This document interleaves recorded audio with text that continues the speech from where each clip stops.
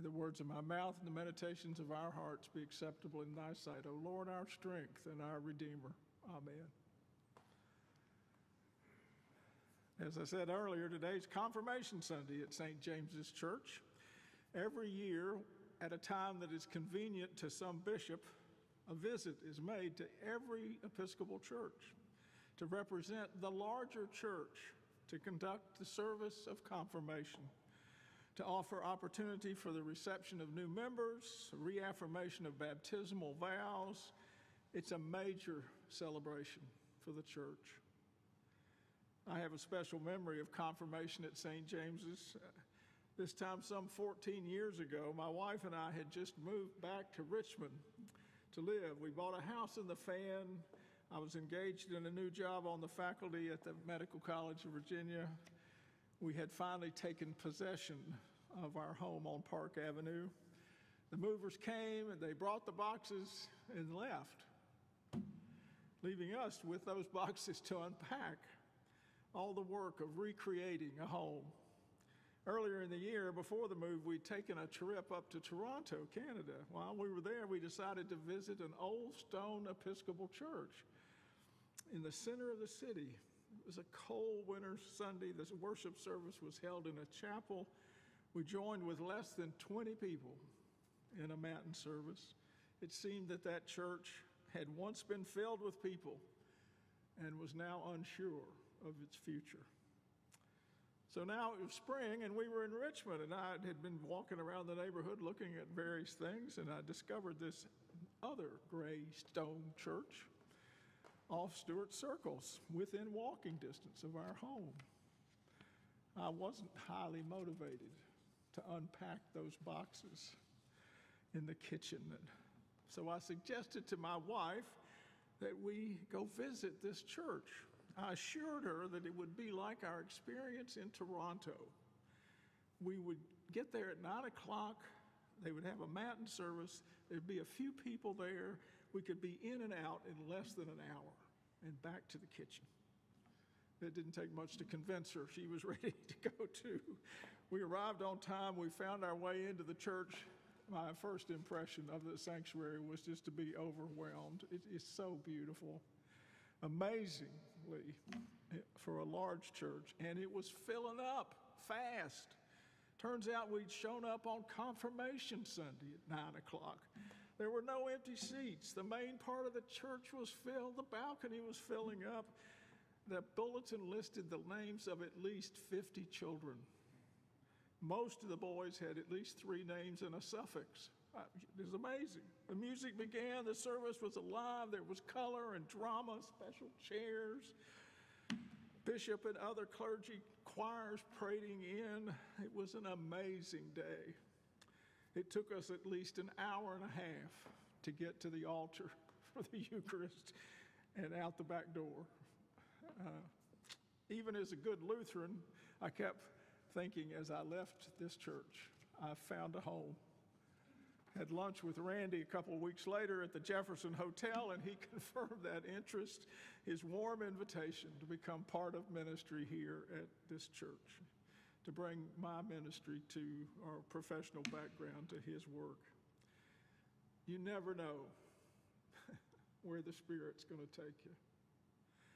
For us, the Episcopal and Lutheran traditions, confirmation is a service of endings and a service of beginnings. We believe in infant baptism. We celebrate, we welcome children in our midst and to the altar rail as a community to join with parents in taking responsibility for nurturing those children in the faith. They belong to their families. They belong to us. As a result, we invest in a robust Sunday school program. We develop the youth group. We send kids off to camp at Shrinemont and other places, Vacation Bible School. As those children grow in years, many of them come to sing in the choirs here, take on responsibility for serving at the altar. Many of them, over time, will take on some kind of mission trip a special bonding experience in service. There are regular classes for confirmation. Most teenagers are not interested, but they come because their parents bring them, all culminating in today's blessings. These young people will now become adult members of this church. We've honored our promise, made at baptism, to assume responsibility for their faith journey. We've given them a core foundation of their faith. They've learned from their parents and grandparents, from mentors, about faith lived out, and they've been mentored in full responsibility as Christians for their own lives. A noted psychologist named James Fowler has studied developmental stages of faith, says that at this age, 11, 12, 13, we enter into a synthetic, conventional stage of faith. We've accepted the belief of our families, of our community, no doubt influenced by our peers and by secular education. The words are there. The pattern is there for socialization and for integration, but it has yet to be tested. Will what they've learned and experienced stand the test of time to the challenges of life? Time will tell. Hopefully, when life presents its challenges, and it will, these conventional experiences will bring them back to the church to explore more deeply the meaning of their faith. Today's gospel captures a little of that experience. On this fifth Sunday of the Easter season, we find Jesus preparing to leave his time on earth.